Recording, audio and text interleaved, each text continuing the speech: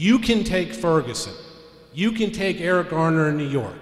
You can take any of these national cases, and I will submit to you that the worst police shooting in the United States of America occurred about 10 miles away when Charles Kleiner murdered Larry Jackson Jr.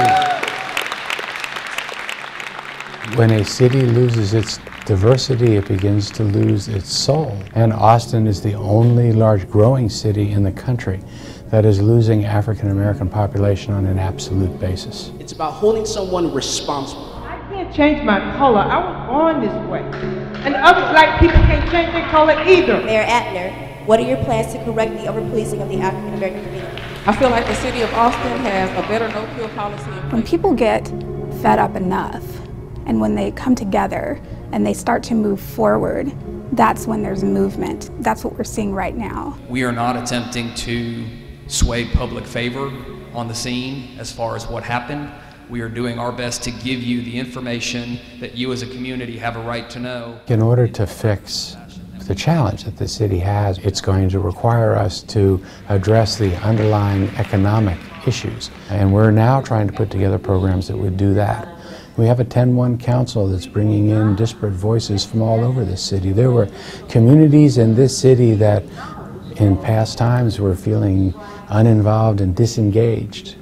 And that's not the case anymore. There are voices on this council saying things that were not heard on the dais in a long time, if ever. And so it's up to you to contact your city council member and say that Black lives do matter to you and that you want their help in solving this problem. I can't solve it by myself.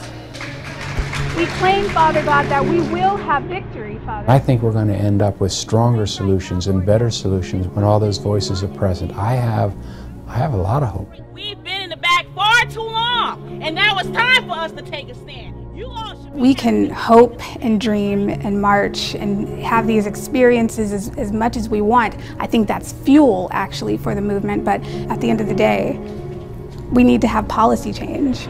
In every crisis, there is a message. Gentrification is actually happening. We're being pushed out, and until we're a priority, until Black lives, brown lives are a priority, you know, there's little hope for me. We need to have these policies reflect this experience. It's a win-win situation if they can both actually work together. Trayvon Martin. Freddie Gray. Freddie Gray. Sandra Bland. Sandra Bland. Sophia King. Sophia King.